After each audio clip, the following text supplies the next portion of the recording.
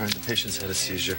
You got the nasal cannula set up at 4 liters of O2, and then I want you to drop 2 milligrams of lorazepam for an IV push. And when you're done, I want you to call for a neuro consult. Okay? Get an IV of Caprigo and run it over 20 minutes.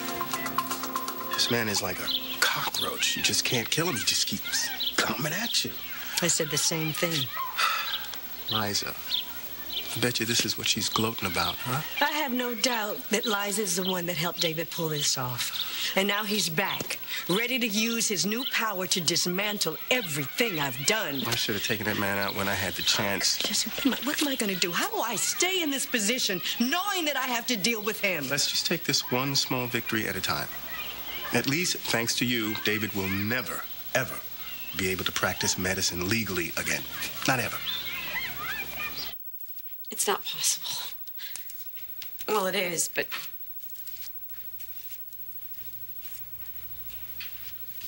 We're here to work, so let's work. You don't have to, I'm fine. No, you're not fine. Greenlee, you're not. You're sick as a dog, okay? You need to let me go take this meeting, and you stay here and No, rest. I need to work. I need to work, because if I don't, I'll start thinking, and I can't think, because if I do, if I am... If I am pregnant, I already know I can't carry to term. I lost our baby, and I can't go through that again.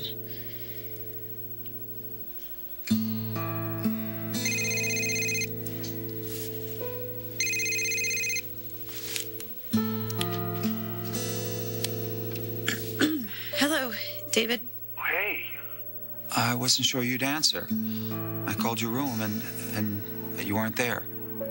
I was probably... Checking in. The flight was delayed. We got in later than expected. Oh. Is everything all right? You seem a bit... I don't know. Strange? Just tired. Look, I need to prep for this meeting. I'll call you later, okay?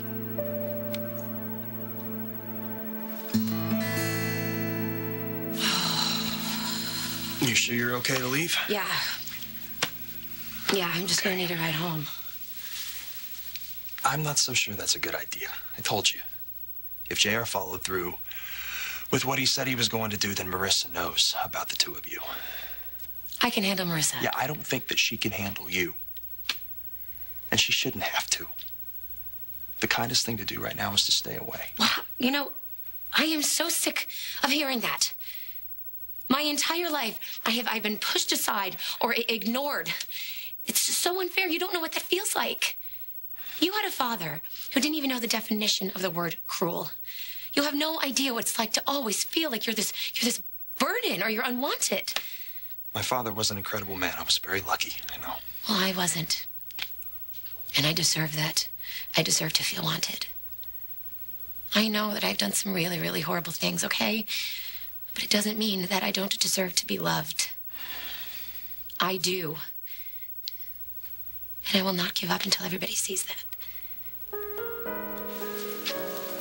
I was crying because I have to go away.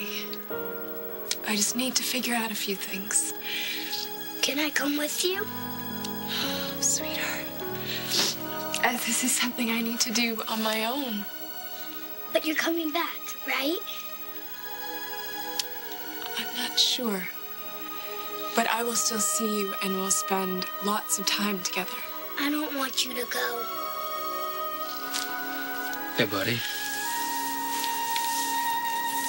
I'll still be here. Look, I want you to know that no matter what happens, I love you. And I always will. We both will. You love each other too, right? Look, I'll see you soon. I promise, okay?